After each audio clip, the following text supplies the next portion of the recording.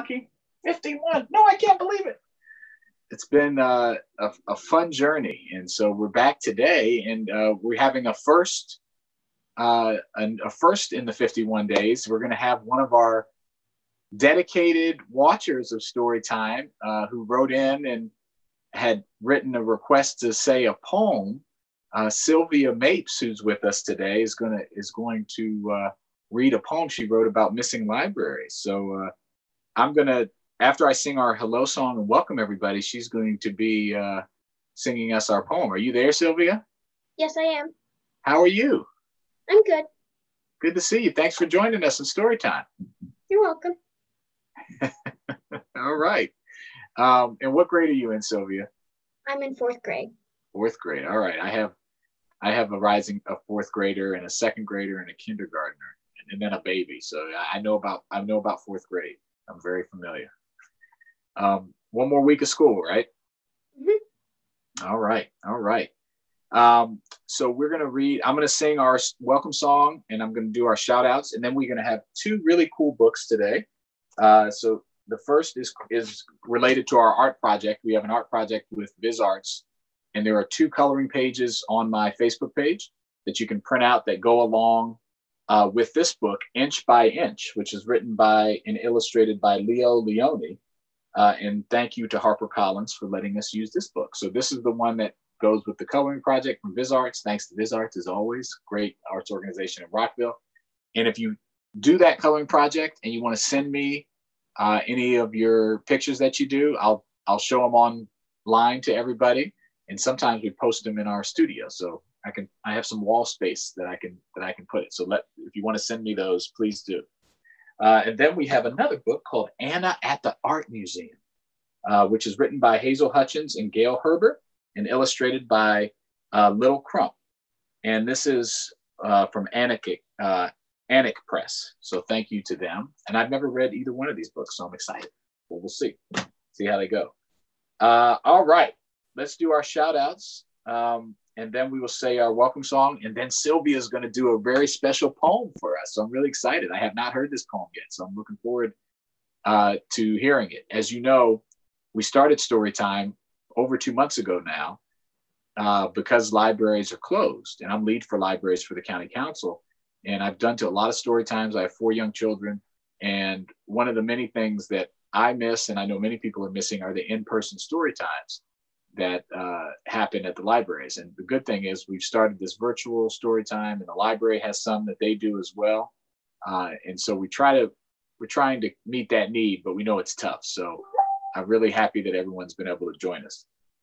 All right, so I want to thank Mateo and say hi to Mateo and Robin and Kiera and Elijah and Jason and Ashley and Zahenia and Alayo. Thank you all for joining us yesterday. Good to see you all. And as always, I'm happy to say hi to anybody. Just let me know. And we'll sing our welcome song, and then we will kick it off to Sylvia. All right? So here we go. We clap and sing hello. We clap and sing hello. Oh, with our friends at Storytime, we clap and sing hello. We wave and sing hello. We wave and sing hello. Oh, with our friends at Storytime, we wave and sing hello. All right, then we get a deep voice, right, Sylvia? You remember the deep voice? Yeah, I know people can have deep voices. Very good. We stop and sing hello. We stop and sing hello. Oh, with our friends at Storytime, we stop and sing hello. Hello, everybody. All right, and hello to you, Sylvia, again. Hello. You ready for your poem? Yes, I am. All right, what's it called? And before you read it, tell us what it's called and what made you want to write it. Well, it's called In the Library because it ends with the line in the library. You'll see that later. And this was basically a challenge for this media Zoom I had like weeks ago, and they said you can either find a poem, there was a find a poem thing, or write one. So I decided to write one, and I just thought libraries, media, that just goes together. Yeah. And so you wrote it a couple weeks ago? Yeah. Very cool. Well, I've got Mr. Mortimer here. I tried to put him behind me, but he jumped back down. He wanted to be very close in here. So what's the title again? In the Library. In the Library by Sylvia Mapes. Go ahead. It's all yours. Oops, I just put the wrong page or so. I love libraries. Do you? Well, if yes or not, let me tell you why. First of all, they're as tall as the sky. Also, they're filled with books. It's a place of reading, not feeding, a place of delight, where books give you flight. It does have history. Let's take a look. First, crackle, the Library of Alexandria is burning. Now Ben Franklin here to change new libraries in his city because he took the reins. There's one thing in them, books, books, and more. All you can read galore. Here, let's go explore. Real stories or not, let's go see more. Small books or big, whoosh, you're in a brand new world. If you'd like, let's go on a dig. This is the world I can choose. Oh, with the library I shall never lose. Sights to see every time. Oh, poetry book, rhyme, rhyme, rhyme. Hustle, rustle, city is always a bustle. But the library is as silent as a whisper, a place where I belong. Oh, library, sing your song as graceful as a bird as I go knocking on your door. In it, information, and more. Library, you're my place of wonder, of magic's great as the lion's roar, of magic, of information I've not seen before. Books and you are great, I'll never debate. Library, come to me, now open up your gate, so I can read books in you forevermore. Library, library, you're forever mine. Here I'm at peace, here I am at peace. Here I am a new person, here is where I belong. The library's books say many things, of peace, of love and adventure, of hope and respect, of you and someone new. Come with me on this adventure too, and hear the library's sweet song in the library. You. Very good. Yeah, good. We like that. That was such a beautiful poem. How long did it take you to write that? I don't really know. It took me a while. I didn't really time it. So. Yeah, over several days. No, I wrote it in like one day. One setting. Okay. I wrote it in like maybe 3 minutes. I don't know. It's very good. Well, it's a great example to all of our people that are with us that, you know, you can be creative and write things that, especially right now when you probably have a lot of emotions about things that are happening, can't go to libraries as much. You had an idea, you wrote about it. It's a good way to get things out. So kudos to you for doing that. My daughter, Aaliyah, who's the 4th grader, she writes poems a lot too. So it's really, it's a great way to express yourself. So thank you for sharing with us. Thank you for having me here. No problem. No problem. So we'll see you soon. Hopefully you'll watch the rest of Storytime to see the cool books we've got today. All right. See you later, Sylvia. Thanks for joining. All right. That was pretty cool, huh, Ms. Mortimer? Yeah, I really liked that. Hopefully our librarians that saw it liked it too, because that was like an ode to libraries. All right. Let's start with our first book, which is going to be Inch by Inch. And this is an award-winning book, the Caldecott Award. So it's going to be good.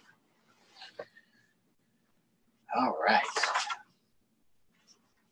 Inch by Inch. One day, a hungry robin saw an inchworm, green as an emerald, sitting on a twig. He was about to gobble him up. And the inchworm, "Don't eat me. I am an inchworm. I am useful. I measure things."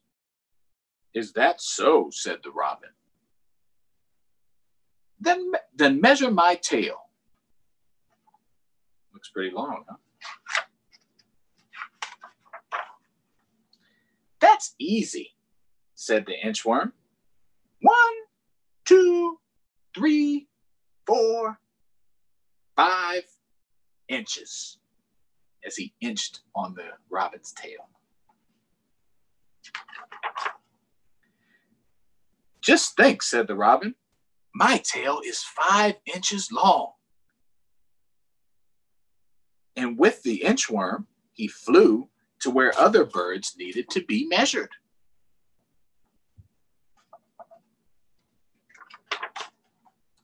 The inchworm measured the neck of the flamingo. Ooh, that was probably long, huh?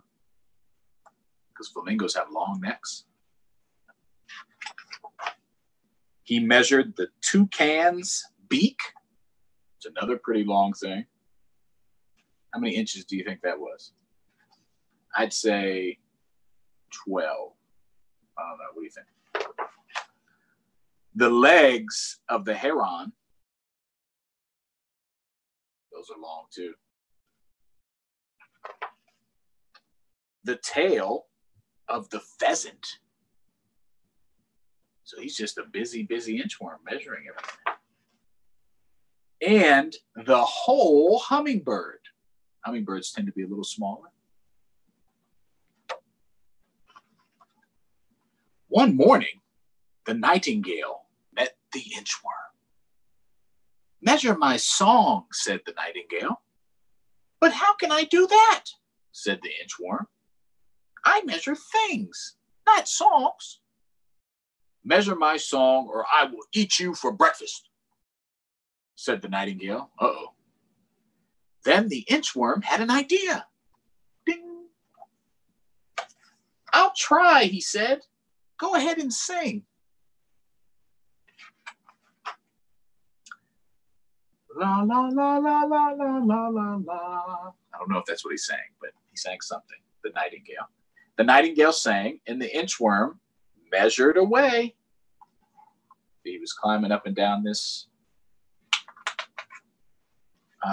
piece of leaf or plant. He measured and measured, kept going. Inch by inch, he went. Until he inched out of sight of the nightingale. He kept going. He was running away, inch by inch. The end. You know what I was thinking? Was that he was either going to run away like he did, or he was going to measure how long the nightingale sang. And so if he went by inch, a second each inch, so maybe he would measure the time, but he did the right thing. I think he ran away or inched away. Very cool. All right, let's wash our hands. You know, we've got to do that every day, especially as it gets warmer. 90 degrees plus today. So if you go outside, keep in your immediate family, social distancing, keep your face covering, keep your distance, okay? We want to keep safe. And we sing this song twice. And once we're done following the instructions, our hands are clean. That's why we do it. Tops and bottoms with soap. Tops and bottoms and water. Warm water in between. In between.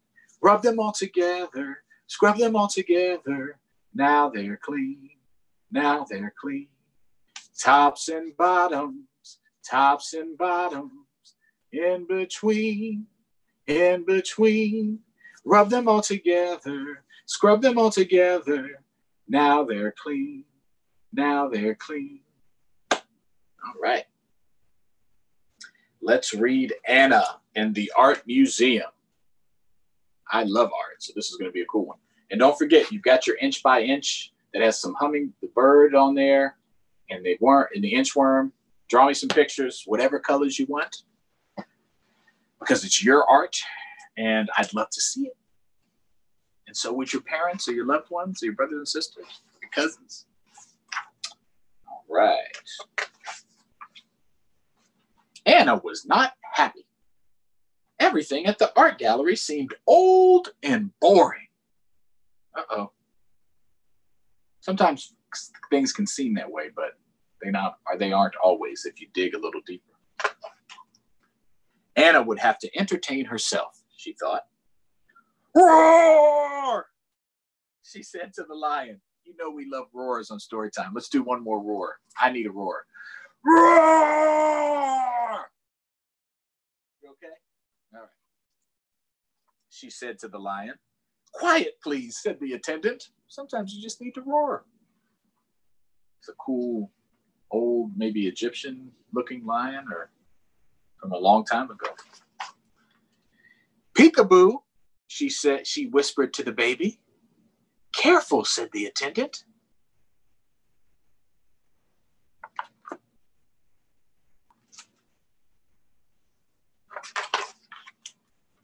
When Anna carefully lifted her foot onto something that looked like it was for children, the attendant shook his head, no, and pointed to the sign, which said, do not touch.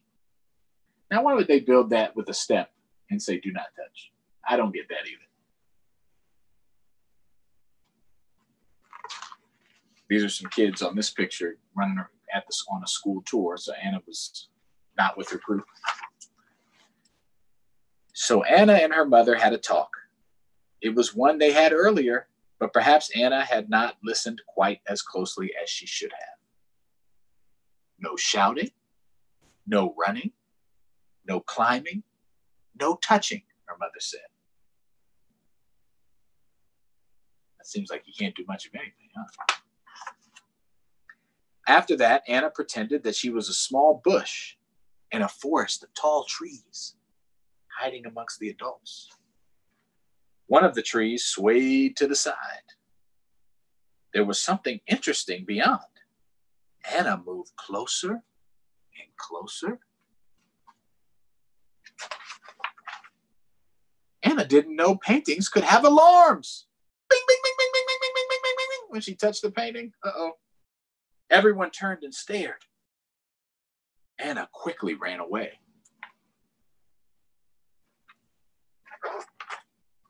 On the second floor, Anna found a window nook. While her mother looked at paintings, Anna gazed longingly, out at the street. Longingly means like, oh, I wish I was there. And the harbor beyond. If only the museum could be turned inside out, or the world outside in. She wanted to be out where those boats were in the harbor.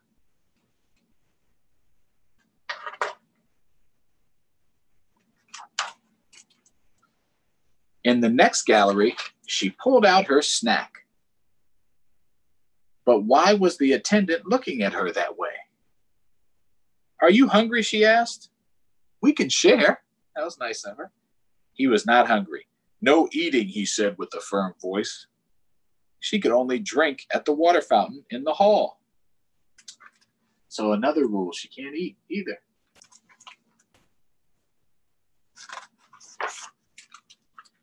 And then she saw the half door open. It said no entry at the top.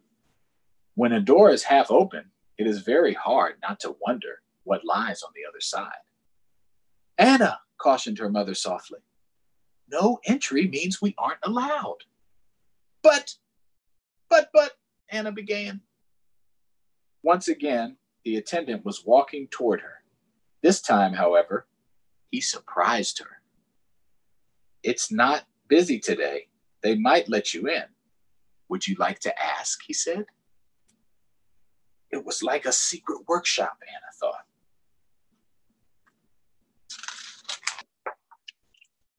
Whoa. Here, art was studied, repaired, and cleaned. As years of grime were removed, the face of a young girl slowly emerged. It was a bored face, a grumpy face. Anna knew that young girl. She hurried to thank the attendant. She's just like me, Anna told him. Or I'm just like her, which made the attendant smile.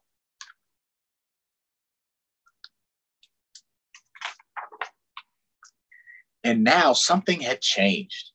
On the floor above, Anna danced patterns of her own.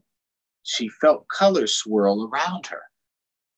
But it had been a long afternoon. Even her mother was ready to go home.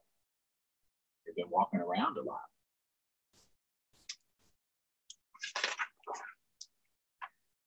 They took the fast way down on the elevator, pausing only long enough for Anna to whisper to the lion, I'll be back.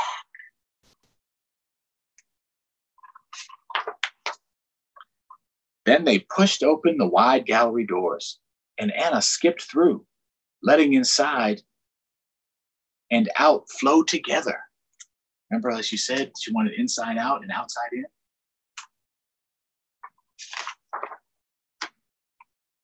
Very cool. And then here's some of the pictures that were in the in the art museum. The one with the lion is called Panel with Striding Lion, circa 604 to 520-62 BC. So that's a long time ago. It's over 2,500 years ago. Babylonian from Mesopotamia. Okay, so Mesopotamia. Very cool. Art can be cool, even with all the rules. All right. So remember, if you print out those two, I can show you guys real quick. Print out those two coloring pages from VisArts on my page and color them today. I'm going to do that with my kids, and I would love to see them if you have any thoughts. One of them is if you can see that, is I think the parrot, right? His beak. And I thought there was another one that I saw. Yes, the other one is the inchworm. And the grass inching along. So you can print that one out too. So have some fun with those. Do your art project. Thanks as always to VisArts. Let's see if anyone said hello. All right, I see Ashley. I see Jessica Tipton said, great job, Sylvia. Yes, Sylvia did a great job. Naomi, that's Ashley again. Audrey, hi, Audrey. Good morning to you. So we said hi to a few people there. So we will see everybody tomorrow. Tomorrow's Friday. Last day, we'll be back, I think, again at 11:30. And yes, we will be here at 11:30. And we'll see you tomorrow. And then we'll get ready for the weekend. All right. We'll have 2 cool new books tomorrow. Maybe something else. Who knows? Thank you again to Sylvia. I hope everyone has a great, great day. All right. Anything to say, Mortimer? No. All right. We clap and sing goodbye. We clap and sing goodbye. With our friends at Storytime, we clap and sing goodbye. We wave and sing goodbye. We wave and sing goodbye. With our friends at Storytime, we wave and sing goodbye. Bye. See you guys tomorrow.